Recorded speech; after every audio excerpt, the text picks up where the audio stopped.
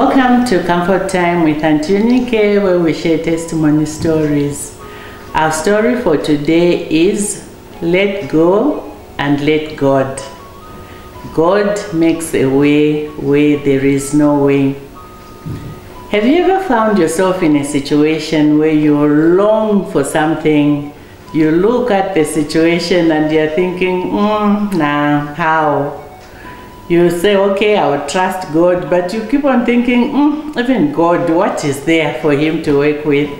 But God doesn't need anything to work with. God is God, and he works miracles when he is ready, when he wants, and when it's time. And so, I got married early, as I've explained in other videos. And I had my child early, and my husband, after I finished his university, also got into his first job. He was doing such a good job of it that his company decided to send him abroad for his master's, to send him to New Zealand. So we were very excited about going abroad because we were thinking, okay, that now will open a lot of doors for us, a lot of doors for him. And so everything was arranged and we went to New Zealand. It was very exciting. But there we met a lot of other international students who were also some doing their masters, some doing their first degrees, some doing even higher. So we discovered that there was a community in the university community where the community gave help to international students. There were many different programs. There was a program for those who are non-English speaking, where they could go to learn English. And of course, I was coming from an English speaking country, so I didn't need that. And there were places where you could actually go to learn how to cook, how to, the new recipes from there. As you know, in Africa we have different type of recipes. Although we do mix and match, sometimes we do Western recipes sometimes, but it was a way of like bringing everybody together to have a place to be, especially for the international wives, because the husbands would be at school and the wives and children would have nothing to do. So there was a creche, there was a kindergarten, there was a lot of places even for the children to be. And I found that very interesting. So now we were invited to go and learn cookery. But like I've explained in one of my videos, Heal Your Community, and the link will show for those who may have missed it. I learned how to cook very early, as my mother was teaching cookery, crocheting, and all the rest of it. So I didn't need that kind of training. Then the other place was for learning English. I didn't need that. The other place was for warm clothing, and we had that provided for, in the budget as we traveled. So I didn't need that too. So now everybody was busy looking after their homes and their children, using the systems there, and I was getting restless. I was getting bored because I didn't need any of those things. So what I did is I started looking around for what else I could do, and I discovered that there was a gym. And if you remember in the video that I shared, Discern Opportunities, I talked about being a student at Ibenga Girls Secondary School and being one of the 6 girls who traveled the world playing badminton. I actually even share a recipe in that video, and you should check it out. It's a very nice recipe. I'm not going to talk about it. I'll let you go and find out what it was that I actually shared with the hotel where we stayed, and I made quite a bit of money from just that one recipe. So having traveled like that and having played badminton, I really wanted to check out their gym. And when I went there, they told me, no, actually the gym offers certain games, but for badminton, they showed me where to go. So I went, and I was really having a great time. So now I decided after my games to go and pick up my daughter, because I used to just drop my daughter. I wouldn't be with the other international wives. So I went to pick my daughter, and I found this Kiwi lady. And Kiwi just means a New Zealander. You know, those who know their bird is called the Kiwi bird. And that's their national bird, and so we used to tease all the New Zealanders by calling them Kiwis, and they lovingly accept that. So this lady, not only did I call her a Kiwi lady, I also called her my fairy godmother, and I'll explain why. So she saw me and she was like, "You're different." I was like, "Oh, why?" She says, "I've been seeing your daughter, but I don't see you at all these forums. I come here to check on the international wives, women, so that I see what help they need. But I've never seen you in the groups." So I was like, "Oh, I actually am trained in cookery, crocheting, and these other things. And I don't need help with warm clothing, as that was put in our budget. So I find that I don't need the stuff that are here." So I was looking for something that was not here, and I found something. So she looked at, "Oh, you have a racket?" I said, "Yeah." She says, "Oh, whose is it?" I said, "It's mine. I was actually playing badminton." "You play badminton? That's new." I said, "Yes, I love badminton." So I shared with her my story of traveling abroad and playing badminton as a student before I got married. So that's how now she was like, "I would like to meet your husband." I was like, "Yeah, sure." So we came home, she met my husband, he was very excited, and we even showed them our pet. We had a sheep as a pet. New Zealand is got a lot of sheep. So instead of having a puppy, we had a sheep as a pet, and my daughter loved that one. So then the following week she came with her niece, and her niece, very nice lady, she came with her daughter, and we became very good friends. And she told her my story and said, "Imagine she used to play badminton, and you know, she prefers games. And I used to love reading." So she was like, "What exactly would you be interested to do? Because you don't seem to be interested in the normal things that the wives to the international students do when they come here." I said, "You know what I would really like to do is study travel consultancy, because I have traveled a lot. And I was trained as a secretary, but it's not something that I really wanted to do.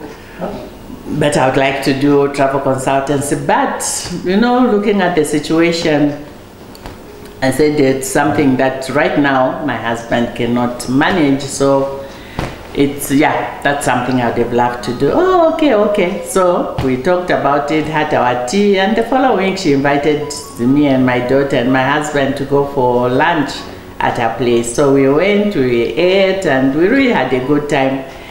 And then she came back to the house the following week, and she was like, "Okay, call your husband, tell him we are going out for the day." So I was like, "Yeah, sure." So I called him, told him, "Okay, I'm going away." So, and he had his own keys to the house, so it wasn't such a big problem. So that's how we went. And you will not believe where she took me. She took me to a university which had many different schools. She looked for an opening in travel consultancy, and there was an opening. And so I got enrolled as a student, and she paid for the entire course. The entire course, she paid for it. I didn't know what to say to her. I was for sure, "You are my fairy godmother." So we went home and shared with my husband. He was very excited, and she showed me which bus stop to use to go to the same university. And then now we had to agree with my husband, because now I was going to be busy. I had a schedule of my own, and he had his own schedule, And now we had to agree who picks the child, who drops the child, who cleans, who cooks. Yes, you heard me right. I said who cleans and who cooks. You know, it's crazy. Our African men will clean and cook when we live with them abroad, but they will not do that when we are here in Africa or in Zambia. But that's something I've seen. I get they think I'm going to be laughed at. I don't know why, but I think it's a culture that we need to continually, you know, do even when we are back home. So anyway, we agreed, and so I started going to school, and all was going well until his school was going well. He finished and he started working there. I also finished, and I started wanting to look for a job, but jobs were not that easy. So first I got a job picking mushrooms. It was very interesting in a mushroom farm, and the money was good, so I was able to buy a lot of stuff. After that, I managed to get a job at the university, putting data for the students in the computers, and that was really interesting, and it too paid very well. But now that I'd finished my own training, I was curious to know how I could use that, put that into action. And so I started calling back home to find out how things were. And everybody was like, you guys, we've seen your pictures, you are really having a good time, don't even come back. Here things are rough, the economy is bad, and what. So every time people were saying the economy was bad, the economy was bad, but every time they sent pictures, they sent us pictures of a new car they had just bought. They sent pictures of where their houses, the houses they were building were. We are now at roof level. We have now roofed our house. I was like, something doesn't add up. So I started giving my husband problems. I said, my husband, we have to go back. He was like, are you not listening? These people are saying things are bad back home. Why would you want to go back? We've got everything here. We're living our best life. I'm like, no, something does not add up. How come they're saying the economy is bad, but they are buying new cars and they are building houses, and we don't even have a home of our own back home? I think we need to go back home. He didn't like it, but soon after that, I got pregnant with our second child. And I don't know if it's hormones or what, but this time I was not negotiating. I really wanted to go back home. So eventually he said, okay, I'll start the process of us going back home. And so I called my fairy godmother and told her we may be going back home, and I will never forget you, and blah, blah, blah. So we had lunch, we had dinners. We now wanted to spend as much time together as possible because I knew I was soon to go. And so finally everything was done and we traveled back home. And when I got home, then I had my baby, a 3.5 bouncing baby girl. And we sat with my husband and was like, what is going to be her name? I was like, do you even have to think about it? Let's name her after my fairy godmother. And he was like, yeah, but call her and find out if she's okay with that. So I called her and asked her, and she said, oh, I'm so happy you thought of honoring me in that way, but I need to give you the real spelling of my name. So I was like, yeah, sure. So she said, okay, my name is Letitia, pronounced Sha, but spelled Leatitia, and it means joy. And if you want to shorten it, it's Leti, Lettie.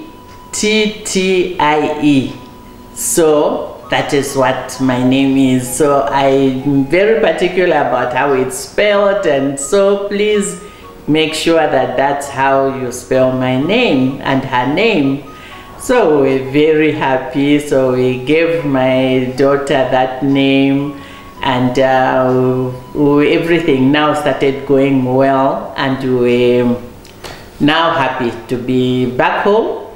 And now the moral of this story is, have you ever longed for something and felt there is just no way to get it? We've talked in another video called God Works in Mysterious Ways.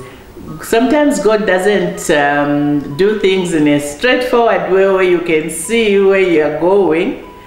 Sometimes He goes in like, you know, this way, that way, and that is God.